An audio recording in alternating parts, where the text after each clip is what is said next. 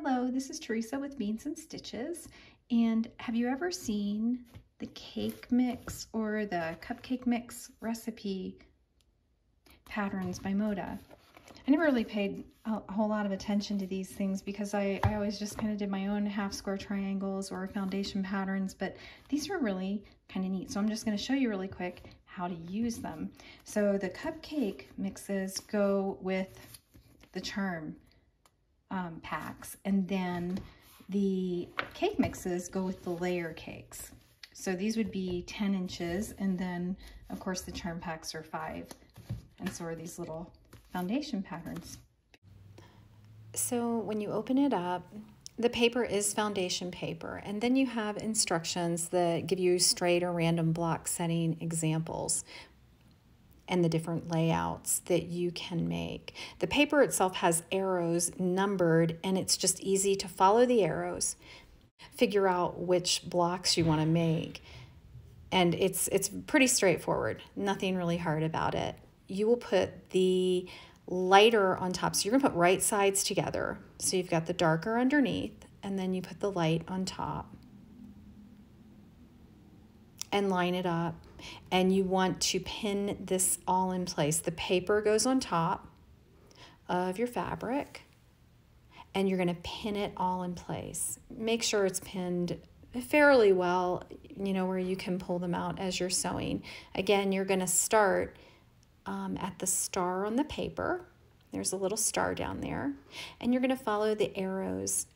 Just follow them. Now you want to have your machine also set at 12 stitches per inch, and that's 2.0 on my Husqvarna machine.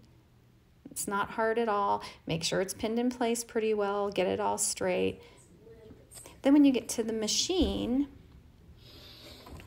you are going to try and start right on the line, and this is where the 12 stitches per inch comes in fairly handy, because you want it to stop at the correct point. You don't want to have to go into another block or cut off your stitches and then have your block fall apart. Move the pins out of the way. I don't always do that, of course, by accident. Can run over one. And you are following the arrows. You're going to stop. Just slow down when you come to the end.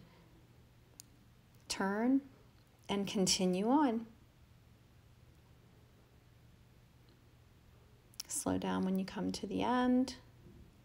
And now I've gone all the way around, and I am back at the star on the other side, of course. And you are stitching on the dotted lines, your solid lines or your cutting lines.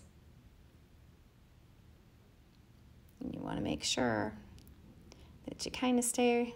You don't really want to sew off the paper. I mean, it's not going to really affect the block because you're going to cut all of that off on the solid lines when you get to the end.